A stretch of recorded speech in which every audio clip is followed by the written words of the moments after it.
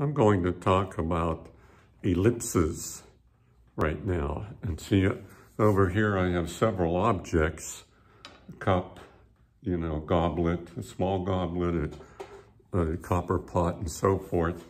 And they all have ellipses. And this is something that art students have a difficult time with. So I thought what I'd do is just break this down and simplify it. So we'll take this goblet and we'll look at it. So first of all, let's find the center line. You could draw this freehand or just draw it right here. Just put a center line down. You know, students don't draw enough. And so I think it's important to just draw any object you have around the studio or around the house. Let's put a line here. You know, Albert Dürer did a lot of this, and you can see it in his drawings. So let's take a look at this. So at the top of the ellipse is here. See, I'll take these dividers or calipers, and then we'll say, okay, that's the same distance has to be here. Now, how wide do we want it? Okay, maybe we'll say it's got to be that wide. So whatever on the left side of that line have to be equal on the right side. So these are our points. And then we curve it there.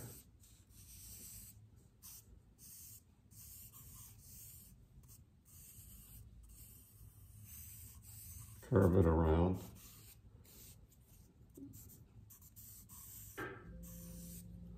And it's really as simple as that. Now let's say you want to draw this idea of this goblet, see? So once again, whatever on the left side has to be on the right side. A lot of times I'll draw it freehand and then I'll go back and check myself.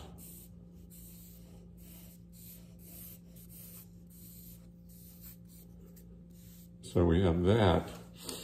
Now the base is short compared to the top of this. So it's much shorter. So let's measure. Oh, it's a little over half the height of that. So it's about here. So let's do the same thing now. I could take a horizontal line here. And I noticed that the base is the same width as the top of that goblet. So let's go straight down and find the edge of that. And then we're going to say, okay, it's about, so if we're this far down from the horizontal here, we'll go up to there, and then we'll put draw this ellipse. Draw right through that. Just think right through, okay? Because then there's a smaller one here. And when you draw with your eye, you train your eye by doing this until really you get to the point where you don't need to do the diagram. Albert Dürer, like I said, he did some detailed diagrams on ellipses, and it's interesting to look at what he did. So this is looking down inside the goblet, which is my view from here. So same with the teacup,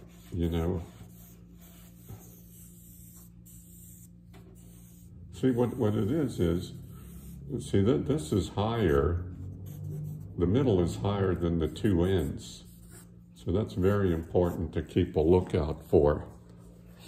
And so you can draw anything now.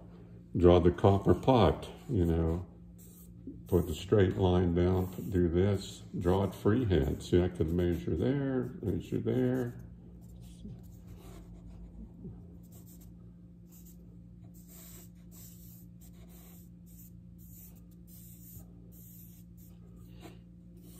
And then very quickly we can draw that pot. See, however wide it is over here, you measure it same width over there.